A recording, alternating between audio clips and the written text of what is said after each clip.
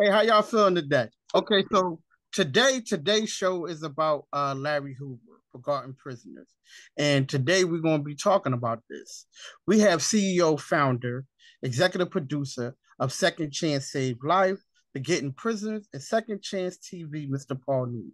And with him, we have former special agent with the United States Department of Justice and the host of Forgotten Prisoners, Mr. John Fitzgerald. How y'all feeling today? Oh, we feeling outstanding. Ready to rock. Good, Good good, evening good. to you. Good evening, good evening, good evening. Well, it's an honor and a pleasure to have y'all on. We definitely appreciate this to talk about definitely social justice and Mr. Larry Hoover. Now, my question is, why Larry Hoover? Well, Larry Hoover, again, everybody asks, why Larry Hoover? Why not Larry Hoover? You know, Mm-hmm. Larry is again, he used to be in the disciples, or he used to be gang related and all these other things. However, but once Larry got into the system at age 23, as Larry started progressing, as you get older, you get wiser. Larry, it's an old fella, 70 some years old. He's not a danger to society, like they say. However, they stated that, he gonna breathe his last breath in this little bitty cell that he's in 24 hours a day in maximum security. Now, Larry also has the leadership to go out there and tell all these individuals, hey, stop the gun violence, let's put our weapons down. And as he did the gang disciples, he could run the same thing when he first get out, when he get out and say, listen, let's do that. But they don't want him to do that, so they can get a lot of more people getting killed and shot and all these gang violence, because they know what he brings to the table as far as when he go out and start letting everyone know to stop, or just getting out of maximum security, make a video and tell someone to stop. He can't even make a video right now. He's in maximum security. He can't even do anything. So why not Larry is because he's the one that's been there longer than any other person, individual. Everybody that was on his case, they dropped the charge. They didn't drop the charges, but they let them out. They got 100 years. Someone else was on the same case he was. He got out. Why not let Larry out? They were on Mm-hmm. the same case. Everybody did the same thing. However, they won't let him out. And Larry Hoover, again, like I stated before, they only letting Tupac Shakur's daddy out because he got cancer. Abdullah Shakur in December this month actually, but they Yeah. won't let him out either. But why not let these men out so they can lead by example and then speak to all the youths around the area that wants to be like Larry? That, oh, I see Larry doing this and see Larry doing that. However, they don't know what Larry's vision is right now to stop the violence, to going out there and stop the corruption and all these other things. They don't want him to come out there. They don't want him to come out and put a label. But that's what we for. We about to put it down. So yeah, and Larry Hoover again, he's one of the prime examples of what the justice system has done to him, and everyone else. Not just Larry, but everyone else. Right. So let's talk about that a little bit because I know that with the Larry Hoover case, it's kind of, as they say, like a red flag, right? Because he got 200 years, and then they sentenced him again at the what a 17-year investigation Right. about him running a whole conspiracy, supposed to run a whole drug scheme from inside and out. Right. He We don't know that for sure. Media could put anything they want to put out there. Newspapers could put anything they want to put out there. We don't know for sure, but now they tacked on 17 more years to his sentence too. what they saying now is that Larry, when he was into the state prison, that he authorized everyone to put their flags and things down. Yes, he did that, but why did he do that? Because he wanted everyone to unite together and stop warring. So when you go into the prison system now, you have the Mexican mafia, you have the Muslims, you have white Yeah. supremacists, you have different organizations, and what they do is they go to the yard and you are separated. Yep. Not so he was like, okay, listen, everybody that's in this prison gonna all join together, which makes sense. Like, why not join together and why not like fight each other? That's what all the prison systems should do anyway, because a lot of times you have these violent and people killing each other, stabbing each other because they're on the wrong side of the gate. However, if you're in the same prison system and you join together, it won't be none of that. But they thought, or they said, like you said, allegedly stated that he did drugs behind the wall. He's making $100 million a year behind the wall. That's a lot of money, $100, $200 million a year. You know, as somebody to do something like that, man, they ain't no joke, you know. But right. they made him look like he was this Al Capone or this other prisoner. What's his name? The one that escaped from John. You know what I'm talking about, the one that escaped. El Chapo. El Chapo. Oh yeah, El Chapo. They thinking he El Chapo or something. How you gonna be El Chapo in prison? See, El Chapo can even be El Chapo in prison. You think he gonna do it? Come on, he a black man. How much power do he got as a black man? We don't have that much power with a black man. You go get locked up, you hit. You know, yeah. But, you know, he just trying to, you know, facilitate people. Then when he was in the area, they go, okay, well now you're going to max. We're gonna keep you locked up. And that was wrong for them to do that, you know. And then they say in July that he announced that he's with the disciples. They pay these press people to put that stuff on so people can believe that. And you know, when he wrote to the judge, he believed it and then knocked him down. He said, just let me get out of Max, man. Just let me get out of Max. Won't let him get out of Max. So yeah. So Mr. Gerald, Mr. Fitzgerald, Mr. John, since you're here right now, can you give our viewers and people that's going to be watching or listening to it a better understanding of the law when it comes down to Mr. Hoover and the things that y'all are doing to try to not just get him out, but like you said, get him out of max prison? Let's start off with that.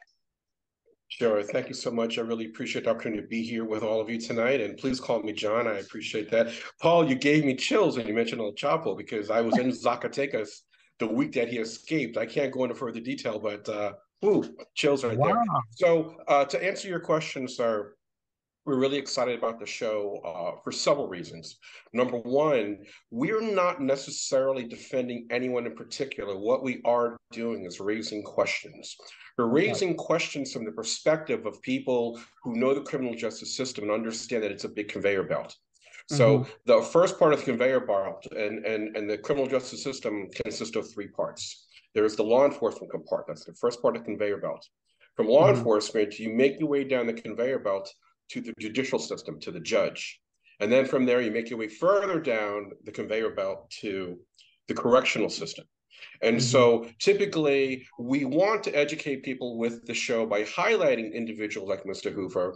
And at the end of every episode, we're going to have what we call case text, meaning based on that episode, we're going to share with our audience some practical information about how they can walk in the authority of their constitutional safeguards and not come into a negative interaction with law enforcement. Notice I use the terminology constitutional safeguards. Right. Only untrained people say, I know my rights. So when you come into contact with poorly trained officers, because not all officers, well, let's put it this way. I'm very pro-law enforcement, we're pro-law enforcement. Let it be a given that there are well-trained officers, that there are ethical prosecutors and good judges. Let that be a given. But there's enough of the opposite to create this crisis. So we're not focusing on the good. We're raising questions regarding everything from police misconduct to prosecutorial misconduct to judicial misconduct. We're looking at the judges as well. So to answer your question, the show will seek to educate people so that they don't do things like say, well, I know my rights. Well, number one, here in California, if you don't know the California Penal Code, if you don't know the California Vehicle Code, if you don't know the Health and Education Code, the Welfare Code, you don't know squat. So when you say to an officer, well, I know my rights, that officer is chuckling on the inside because he knows that he's going to metaphorically slap you around a little bit.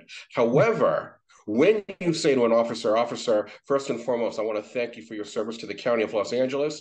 And officer, I'm simply exercising my constitutional safeguards. You will cause him pause for thought. Why? Because the last time he heard that terminology was when he was in criminal law class at the academy. And so we're going to teach people the language of the law. So, for example, we're going to teach people how officers are trained in their respective state. So, for example, here in California, all officers go through California post standards and it's post. It's for police officer standards and training. That's the curriculum that every officer is trained by. So we're going to teach people about that, and there's a reason behind that. Then I'm going to teach them what the term case law means. Case law comes from those Supreme Court and appellate court cases wherein the judge's decisions dictate how officers do their job. And then we're going to teach them the term policy manual, because when you leave the academy, an officer's new Bible is now their agency policy manual. So if an officer gets into trouble, the first thing the investigators are going to want to look at is to what extent his behavior, when you hear the term within policy, to what extent his behavior was within policy. So to the average citizen, we're going to teach them a methodology that I encourage them to memorize. And yes, it's going to sound very fluid when I present it. And people say, well, John, how, unless we have you with us, how do we present that the same way? You will. It just takes a little time, even if you have to memorize it off of index cards. So for example, if you've ever been in the presence of an officer wherein he was just rude to you, I would expect our listeners to say this: officer, first and foremost, I want to thank you for your service to the County of Los Angeles. But officer, in keeping with California Post, settled case law, and your policy manual, your conduct with me rises to the level of being officious, and it's a violation of your mission statement and values and your commitment to our community, which means that tomorrow, if I were so inclined, I could actually execute an adverse personnel action against you. You will absolutely paralyze that officer, because he's going to be wondering, who the heck are you? Are you the daughter of a commander? Are you a retired officer? Are you the daughter? I mean, it's just ridiculous. Another thing, untrained people say, well, I'm going to file a complaint with internal affairs, okay? Trained people say, I'm going to file an adverse personnel action with the Bureau of Professional Standards. Wow. It just takes a little tweaking in how people think and react. And so again, that's just a shadow of things to come in terms of how we want the show to impact the community. Now, let me eventually make my way to your initial question regarding Mr. Hoover. Can't go into great detail. We were in consult with Mr. Hoover's legal team several months back, so obviously we're not going to discuss defense strategy. However, I can say this. Mr. Hoover's case is actually bigger than himself. Because aside from what that man has suffered through for the past 40-something years, the fact remains that Mr. Hoover's case is representative of a visible pattern within the federal correctional system in terms of prosecution. So I'm a big fan. I'm a big fan of Sidney Powell, a very famous prosecutor, and she wrote several books about federal prosecution. And what she said is so true. There are few people in the federal government as powerful as United States attorneys, federal prosecutors. They are stronger in some respects than the President of the United States. They compete with the Supreme Court in terms of the power they yield, and federal judges listen to them. So it's not uncommon for federal prosecutors to engage in prosecutorial misconduct, because they know two things. Number one, they know that 99% of the citizens in America don't know squat about their constitutional safeguards. Number two, they know at the federal level, 95% of the cases are pled out why people don't have the money to withstand a federal trial. And number three, they know that they can break the law knowingly and there's no accountability, because people don't really have a pathway to hold a federal prosecutor accountable. Congressional law years back immunized federal prosecutors. And so there's no incentive to encourage them to conduct themselves in a more professional manner, because there's no one around to slap their hand. I mean, okay, if you're someone like me, what I'm going to do is I'm going to go after his ability to practice law in that particular state, because I'm going to file a complaint with the Bar Association for his conduct rising to the level of being in violation of the rules of professional conduct. Okay, so we know that. But most people don't know that. And just because you know something doesn't know that you know how to affect change. So for example, the reason why most complaints let's use the real terminology, adverse personal actions go nowhere when it comes to a family trying to let the law enforcement community know that their son or daughter was beaten by a police officer, okay, excessive force, police misconduct. Right. The reason that those complaints go nowhere is that it does no good when you're filling out the complaint form to simply recount what happened, because then it just becomes a he said, she said, quite honestly. Yes, there's surveillance and there's audio and there's witnesses, but I promise you that goes nowhere. The only time you get the attention of the police commission investigating this excessive force is when you demonstrate in your complaint how the officer's conduct violated their policy manual. That's the only way to move the complaint. And you know, every policy manual is online in America. You can go online right now and read all 866 pages of the LAPD's policy manual. For those not in Los Angeles Police Department. And you don't have to memorize all 866 pages. If you simply go through the 3 pages, they're the table of contents, you will see that literally everything an officer does is fashioned for him or her through their policy manual. So if you happen to have a category, like you had a canine bite you, you go to the policy manual and you see what their policy is regarding the use of canines. And then you focus on those policies with respect to that canine not having been properly supervised by the handler when this canine bit you. Another thing, every time an officer says during a traffic stop, well, I'm going to run a dog around your car, people don't know how to respond to that. Well, people don't know that the dogs are trained to respond to the cue of the officer. So they will go ahead and hit because they want to please the canine officer, the handler, not because there's any dope in the car. And so trained people will say, hey, listen, that's fine. You go ahead and run a dog. And I want you to know that my legal team is going to examine the results of this hit. Why? Because if your dog happens to hit in a manner that doesn't demonstrate that there's narcotics in my vehicle, I'm not only going to sue you under 42 U.S. 1983, I'm going to petition to have your dog put to sleep. Why? Because it's not about me. God knows how many people who've been impacted negatively in the criminal justice system because your dog listened to your cue and hit falsely. You know, there are ways to leverage people, sir. Right. And again, this is just a shadow of things to come in terms of how we want to impact the community with practical, real life knowledge. Wow, because you know, it's you just blew my mind right there. You just blew my mind, and I'm gonna be honest, I was always told it's how you say things and how you know things.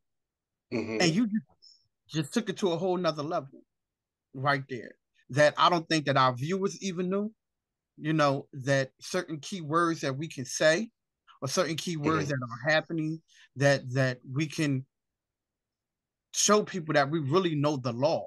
Right. And the fact that everything is on Google, I'm best believe I am going there because in the city of Philadelphia, the state of Pennsylvania, you know, there is a lot of things that's going on. One thing that I do want to touch on is prosecutors, right? So we have prosecutors, and I know that some of the prosecutors and the judges are all cool with one another, right? So one of my main thing is how can we, I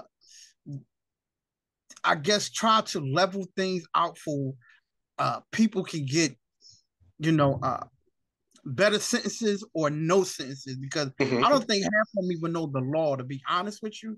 I think once you say, hey, I want to go to trial, then they be like, hold up, but wait a minute, you know, we don't really want to go to trial. Like a lot of people take plea deals over things that they didn't even do just to say, hey, I don't want to go to trial. How can we, and I'm glad you're on here, how can we as a community or people try to know anything about that? Because there's a lot of people in jail that took plea deals that they didn't really do the crime.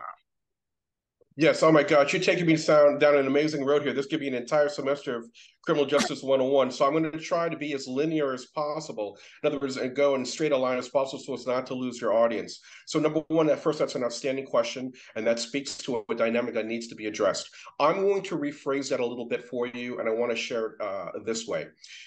I encourage people not to be dismayed if they happen to lose at the state court level. Why? Don't be dismayed by it. It's not unexpected that at the state court level, there does tend to be a strangely incestuous relationship between defense attorneys, prosecutors, and the courts. And of course, you throw the police in there. Right? Mm-hmm. And you articulated it a different way, but I wanted to give a little more meat to it. Okay. Number two, I am not a fan. I'm a big fan of the Constitution, and I embrace the Sixth Amendment, which guarantees the right to counsel. But it should be the right to competent counsel. So in the legal world, the two lowest rungs on the ladder in terms of representation, at the lowest rung on the ladder are immigration attorneys. I won't even get into that. The next lowest rung are those working in the public defender's office. Yes. Why? Because they are not trained or equipped. You're not trained, you're not competent simply because you passed the bar exam, right? You're not competent just simply because you're a licensed physician, okay? 400,000 people die every year from medical malpractice. So you cannot ever assume competency on anyone's part simply because they've attained a title or position. I would encourage, and one of the things we hope to do is work with local politicians and national figures in an effort to impact state legislatures so that they will do a couple of things in favor of those who fall on the defendant side of things. Number one, there's got to be a compelling reason for public defenders not to always seek a plea deal. If you look at the numbers, they literally plea everything out. Number two, there should be what I label as truth in sentencing. And the reason that people sometimes will take a plea is that the prosecutors will mess with their head. The prosecutors know that based on the person's prior history, based on the penal code and the circumstances of the crime, there could be a sentencing range that ranges anywhere from, and there's no minimum time and there's no time that's acceptable, but let's say 10 years to 30 years. What they will do is they'll say through the public defender, hey, listen, if you go to trial, you could be looking at 30 years, right? They don't let this person know, hey, listen, more than realistically, if you lose this trial, you're probably looking at 10. And so because they want to lessen their workload, they will essentially, and it amounts to being lying, because you know what? Okay, yes, it's true that the range is, let's say, 10 to 20, but it's in fact a lie if you consider the intent behind it. By presenting that range with the intent of coercing this guy, that in fact makes you a liar. And so these guys will take a plea to something that they didn't do because they can't risk going to trial. And my thing is, if you didn't do it, go to trial.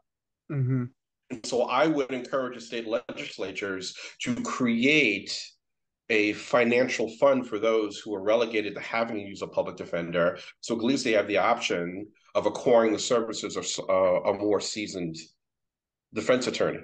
But the thing is, when you get into the criminal justice system, you're going to learn that many of the pleadings are nothing but boilerplate. And so it's not uncommon for you to mount a defense and there's a written response. And this even happens in civil litigation as well.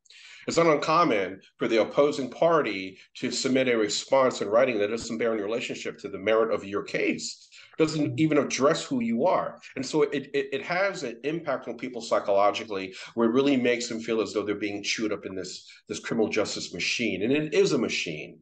And those working in the machine, their goal is to move as many cases per day, per week, per year as possible. And so we've got to slow that down. And part of slowing that down is not giving the prosecutors and the public defenders or even defense attorneys so much leeway in their ability to take a plea.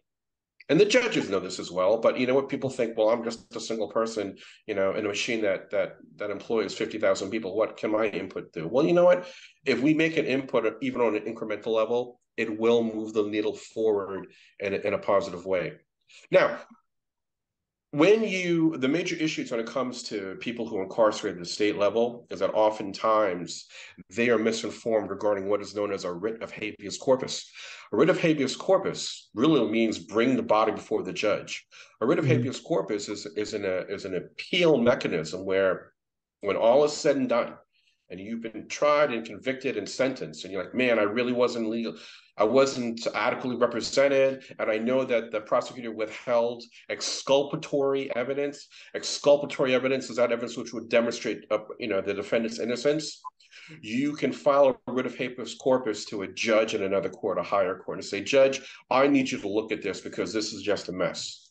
Mm-hmm. Well, oftentimes states have a 1-year statute of limitations with which to file the writ of habeas corpus.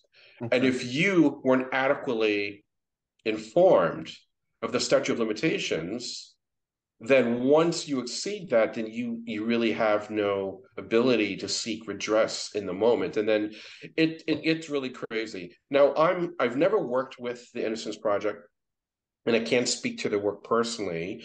I can say I admire what I know of them. And I know that they've worked diligently to address some issues in the lives of a number of people. But there's a time factor there. We don't have time. Right. Like, we don't have 10 years to spend on a single component. We need to impact as many people as possible by highlighting as many issues as possible through the various episodes, because one of our goals is to use the show as a platform for community engagement, where we'll travel to the inner city schools of America and sit down with kids in high school, 8th grade, 9th grade, 10th grade, and have these legal seminars where we're literally teaching kids how to conduct themselves with law enforcement, because what is happening now is insufficient. I appreciate that there are parents, I appreciate that there are minority parents, and it's sad that they have to have that discussion about how the youth should interact with law enforcement. But this is my personal opinion.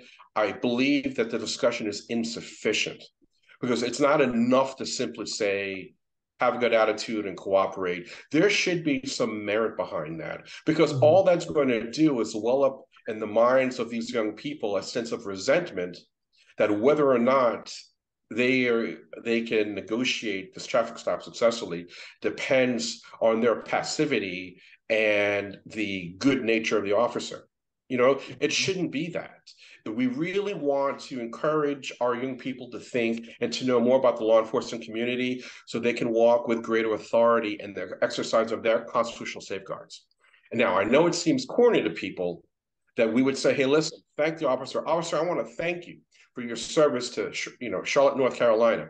The reason we do that is we are drawing from different influences. And what we're doing, we're taking what is known as tactical empathy from the methodology utilized by FBI agents for hostage negotiation.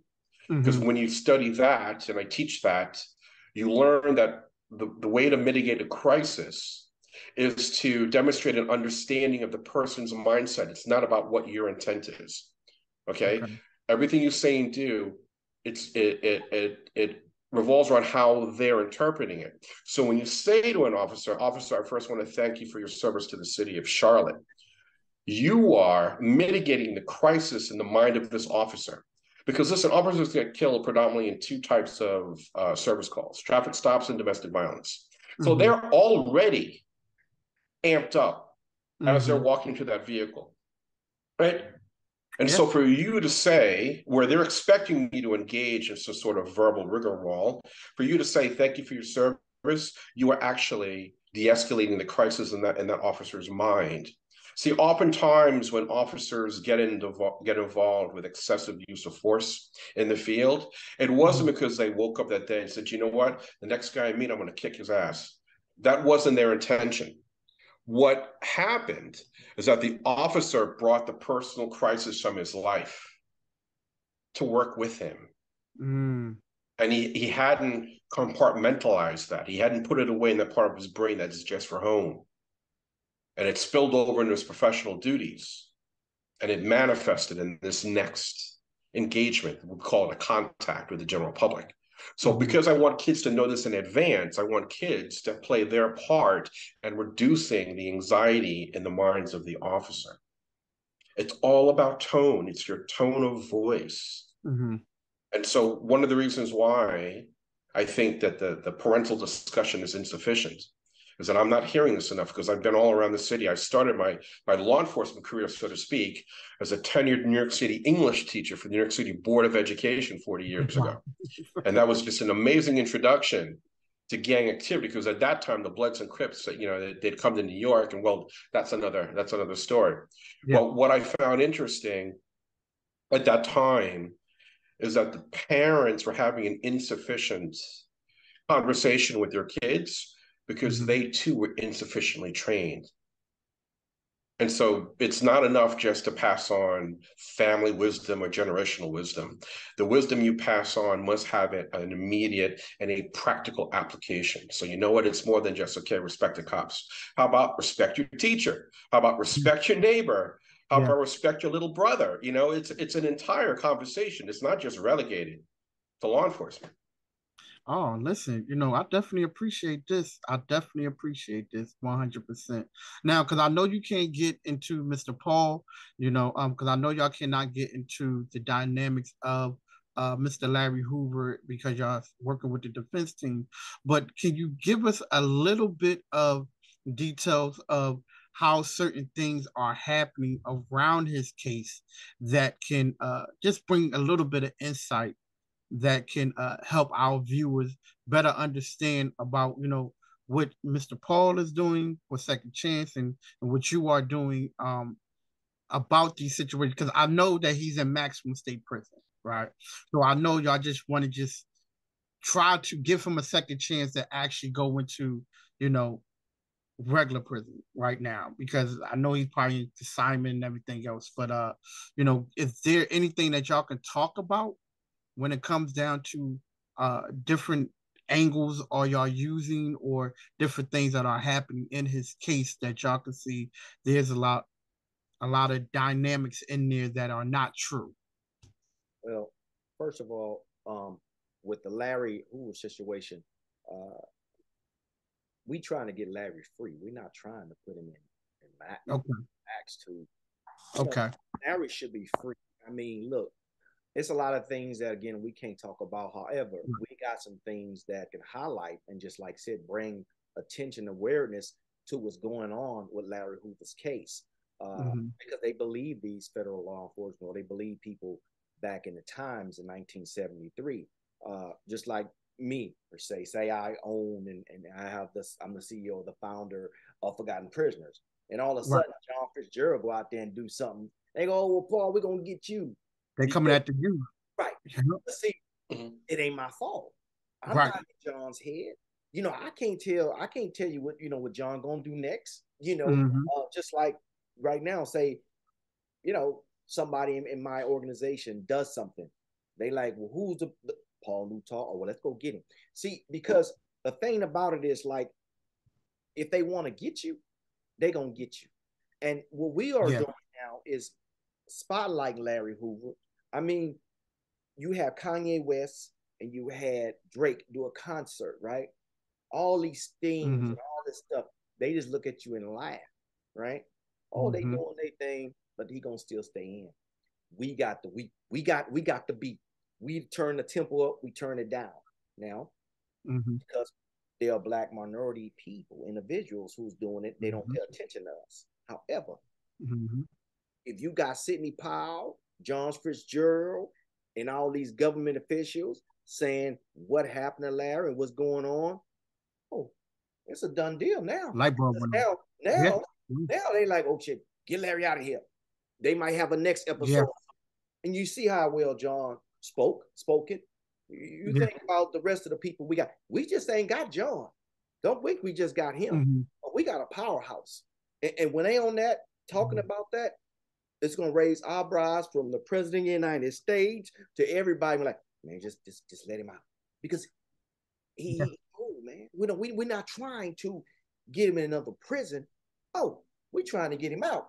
And I guarantee you, when we highlight this episode, not just Larry Hoover, but everybody else episode, like we got Julius Jones, Marquise Rayner, and all these other guys who've been falsely accused, David Dew, the one John Fitzgerald. David Dew. Yeah. Listen, man, it's done.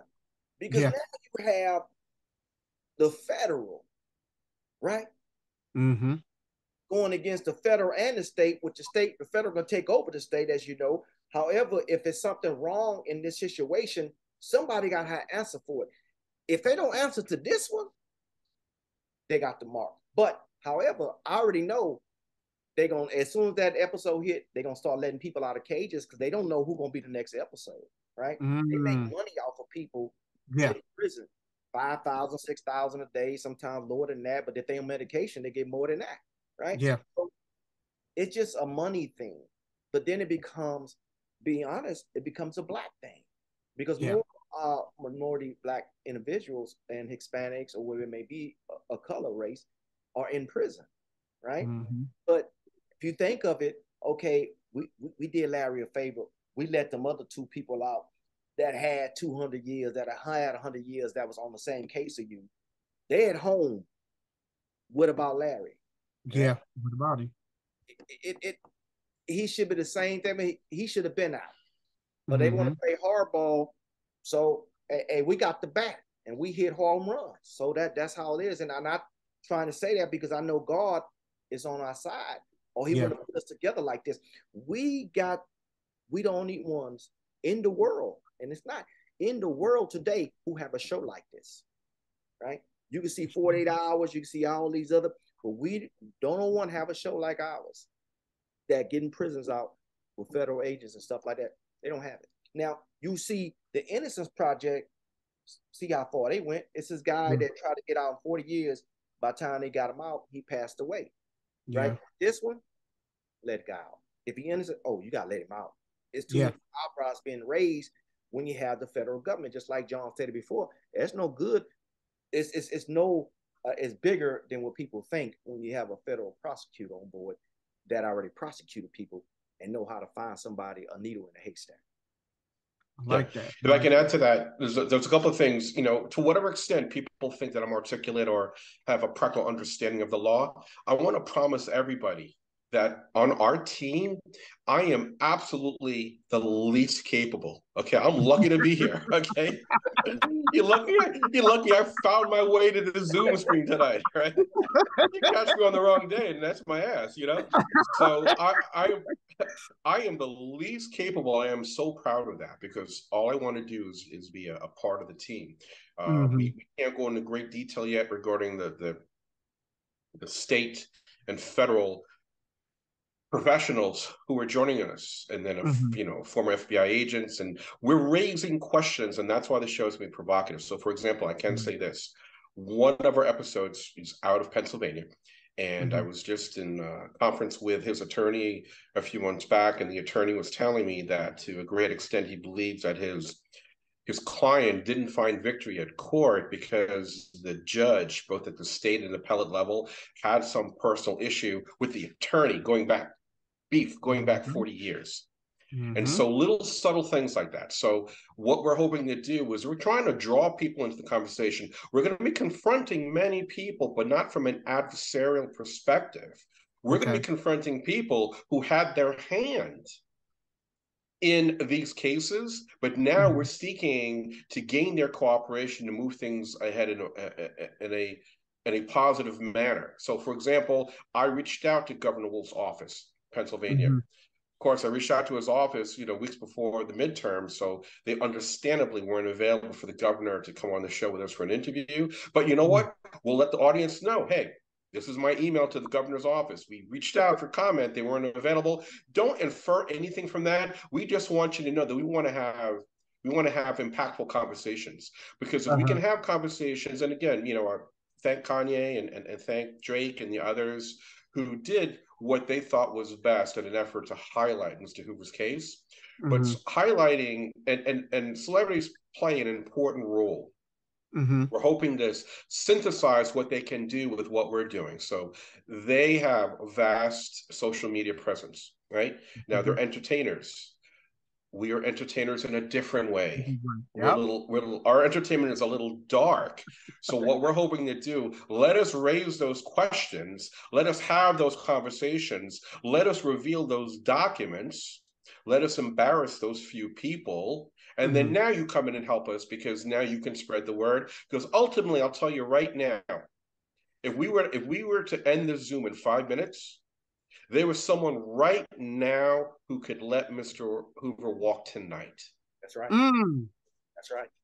That's right. Wow. It comes down to that. And those are the ears that we're going to be tugging on in the near future. Hey, listen. Well, wow. Well, I'm glad y'all came on the show. I'm definitely glad that y'all came on the show. I appreciate all the love that y'all have been giving Mr. Paul. You know, I appreciate you so much, man. Because you know, when I found out about you and your lovely wife for Second Chance, that actually blew my mind right there. Now you got Forgotten Prisoners. It's even doing even better. So I appreciate both of y'all, you know, for reaching back out to me. I appreciate you, Mr. John, for coming on the show and giving us a little bit more insight far as the terms that we can use and It's my insight honor. that you've given us. So I definitely appreciate that about the law. And